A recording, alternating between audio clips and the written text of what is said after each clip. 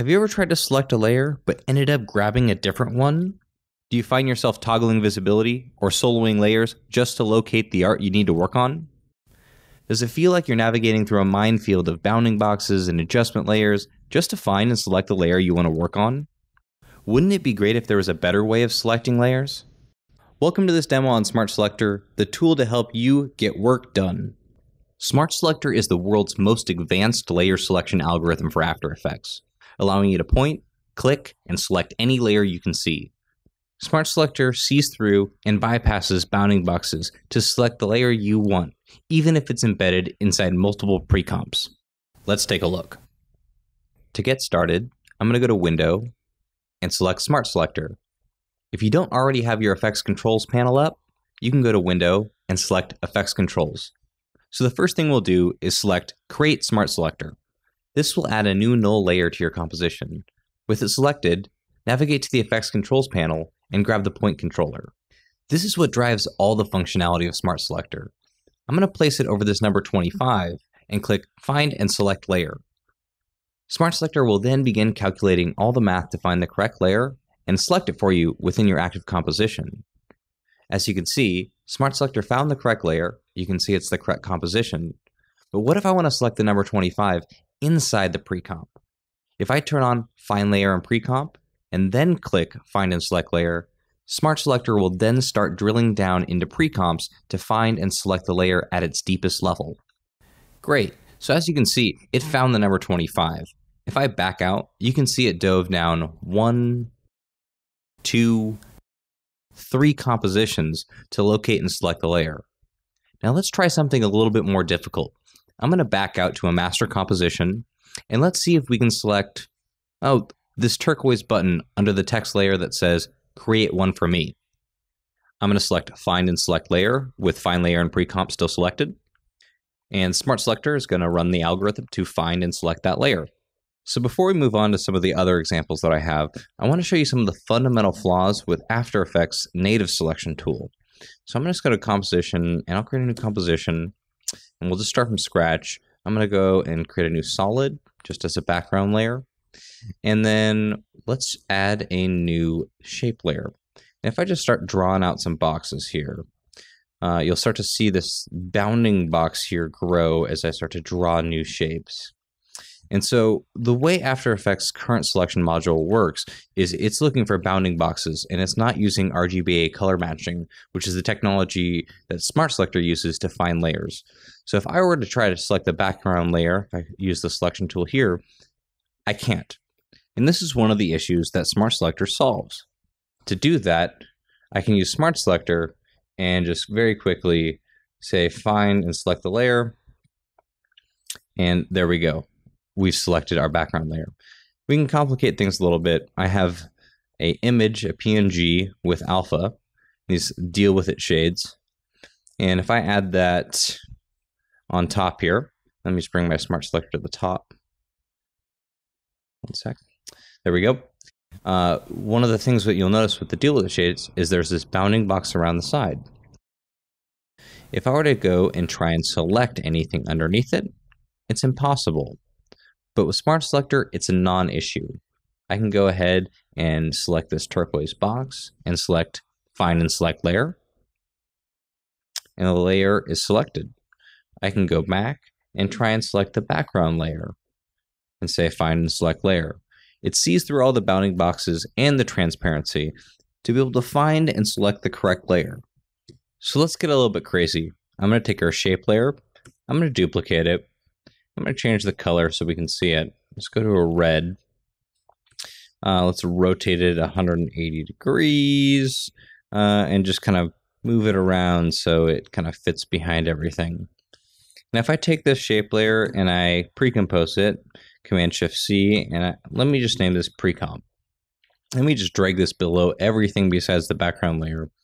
With Smart Selector, I can still be able to access that layer if I turn everything off and say, just find that layer just in this active composition.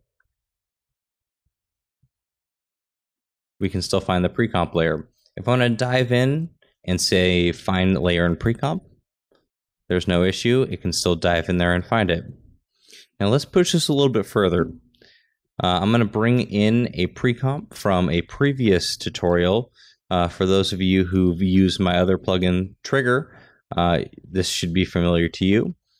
So I have this user flow, animated user flow, and I'm just going to, let's just stick this behind some things here, make it really difficult to be able to find a layer.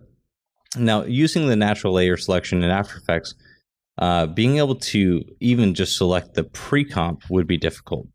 But with Smart Selector, I can say, okay, go in, let's find the background layer that's inside of this precomp. With Find Layer and Precomp selected, I'm going to say Find and Select Layer. So Smart Selector went 4 levels deep to find and select the background layer. And this brings me to my next point. I can actually ignore adjustment layers, which is the second setting, where I can bring this blur. So currently, if I turn this on here, I can really jack this blur up. And I can go back to composition 2, and say, okay, find that layer, but also ignore adjustment layers. So that means it will look underneath all adjustment layers, turn them off just for a short period of time, and then turn them back on once the layer has been selected. And as you can see, we've been able to replicate the exact same treatment even with an adjustment layer on top. All right, so let's continue on and look at a few other examples. Now let's try something a little bit different. I'm going to go to my master space scene, and I'm going to do all my selection from the master composition. I'm going to try and select this sheen on our astronaut's helmet. I'm going to make sure Find and Select Layer and Precomp is checked on, and select Find and Select Layer. And just like that, you can see we found and selected the layer. All right, so I'm going to back out just one composition and create another Smart Selector in here and try and select something a little different. So I have this little alien here. He's sitting in his spaceship without a bubble, a little bit dangerous for him. But I'm going to go ahead and see if I can find and select him. And the algorithm's going to run, and it's going to find him at layer 5 in his pre-composition. So let's take a look at another example. Oftentimes you'll get project files from other people. You don't know what layers are named or how the project is structured. But with Smart Selector, it doesn't really matter because it does all the heavy lifting for you. So if you can see it, you can select it, just as long as it's not a 3D layer. So I'm going to grab my Smart Selector and see if I can find and select this orange circle. And so then Smart Selector is going to dive down 1, 2, 3, 4, 5, 6 precomps down to be able to find and select that layer named BG. Looks like it's a Photoshop layer with a mask on it. And so if I haven't already made it abundantly clear, if you want to select something in your active composition, you just turn off Find Layer and Precomp, and you'll be able to find that no problem. But if I back out to our main composition and try and select something a little different here, I'm going to see if we can select this text that says Create Contact Formular, whatever that means, and say Find Select Layer. And again, Find Layer and Precomp is selected. We're going to dive down a whole bunch of compositions to find and select this layer for you. It looks to be a text layer from Photoshop. I'll just go ahead and solo that for you. So kind of closing this out, I'm hoping that you guys are starting to begin to see the power of a selection tool that really works for you in After Effects, especially when project files start to get heavy and passed around multiple animators. Layer selection becomes half your day, and it shouldn't be that way. So to close out, let's do one last selection. Let's go and see if we can select a raster image here. And so let's see if we can grab this image of this avatar right here and say Find and Select Layer. We'll go down 1, 2, 3, 4, 5, 6, 7, 8, 9, 10 precomps to be able to find and select the correct layer. That is absolutely amazing. I hope you guys enjoyed this. You can download Smart Selector exclusively on aescripts.com.